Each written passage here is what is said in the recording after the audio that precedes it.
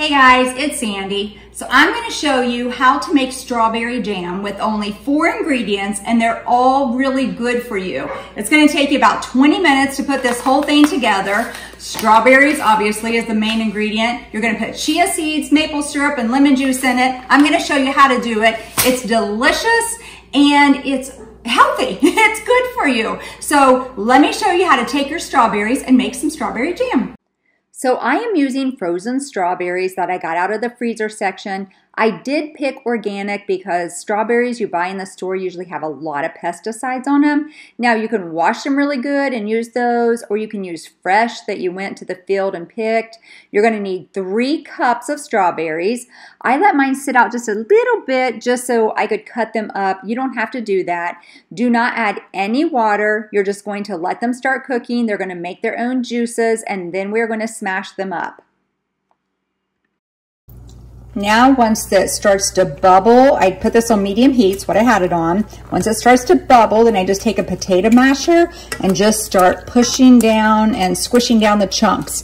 And then you can make this as thick and chunky as you like your jam, or real smooth. It's just however you like it. So let me push all this down. I'll add then the chia seeds and the lemon juice. Now you're going to add 4 tablespoons of chia seeds after this has started boiling. Chia seeds are going to be the thickener in this. And listen, chia seeds are a superfood. They're high in fiber and calcium and antioxidants. They are so good for you. They're also known to lower blood pressure and improve blood sugar. So that's why we want to use these superfood chia seeds in our jam. And now we're going to add some maple syrup to this. You can use honey or a different sweetener if you want. I'm going to use maple syrup. You can use 1 to 3 tablespoons. I started with 1 and then I was just going to taste it, but I did end up putting 3 tablespoons in. So you could just do that from the beginning. The next thing you want is 1 tablespoon of lemon juice. So either squeeze a lemon or buy the real lemon juice, not the concentrate, and put 1 tablespoon in there.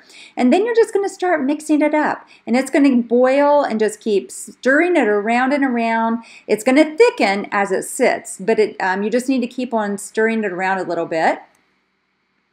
This is where I did add 2 more tablespoons of maple syrup. So 3 tablespoons in total of maple syrup is what I put in here. That should be about perfect, but if you need it a little bit sweeter, go ahead and add whatever you want after you taste it. And then just let it simmer a little bit longer. I'm going to take it off and let it thicken. So you can see this just has natural sweeteners and good ingredients in here. It tastes really good. The chia seeds get really soft as they thicken this up. It gets really soft and it just looks like strawberry seeds in here. So you can eat this or feed your family and feel good about it, and it's super easy to make. So after I let it kind of simmer a little bit longer, I just took it off the heat and let it thicken. And then I'm just putting it into a mason jar to store into the refrigerator. Just make sure the jam is completely cool before you do put it in the refrigerator. And here we go. There is strawberry chia seed jam. It just looks like the seeds from the strawberries, but it just has all of the protein and the antioxidants, and it's not full of sugar and preservatives also. Great on toast, peanut butter and jelly. I like it on top of pancakes with peanut butter and then the jelly on top.